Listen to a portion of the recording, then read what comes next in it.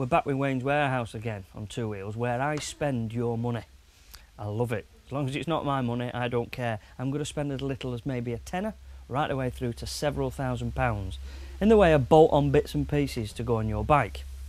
Now, for example, there are impractical things and practical things. We'll start with something reasonably practical, say for example, a tax disc holder. We all need them. Custom bike, you'd bung a chrome one on. Sports bike, you might want to put one on with a bit of colour.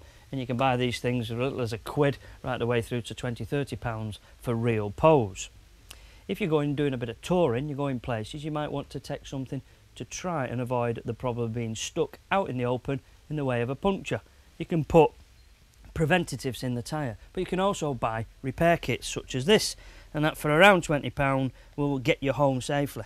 I mentioned touring, so you might want a screen or something like that for as little as 40 quid on, say, a retro style bike, on your Bandits, on your XJRs and so on, and that'll throw the air away from your face or your body, just to help a little bit if you're going touring. And they're easily on and off, so you can even take it off when you don't fancy it on.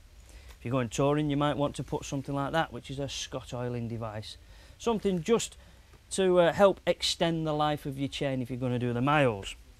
But we've got loads of posy stuff around us here. We've got exhaust, for example. Well, I've spoke about exhaust before, and in fact you should have been watching several weeks ago, and we spoke and talked about exhaust that you can buy for your bike.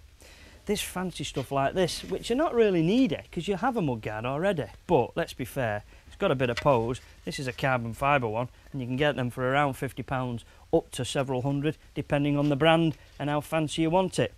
But I do like spending big bucks, and we're going to talk some big bucks in a minute.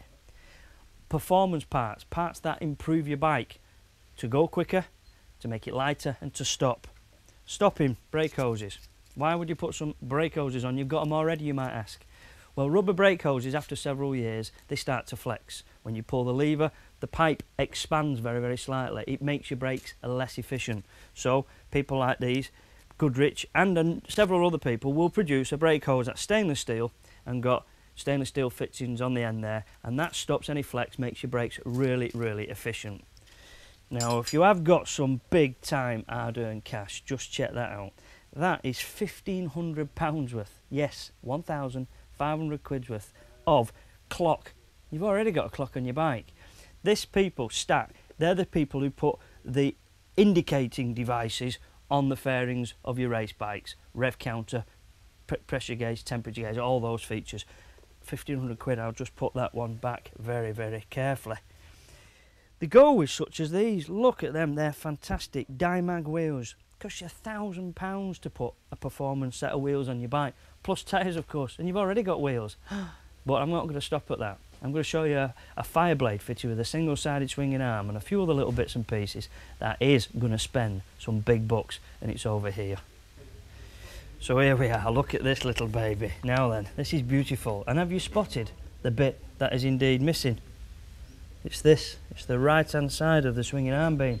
Well, it's not missing in actual fact, because this bike is fitted with a single-sided swinging arm.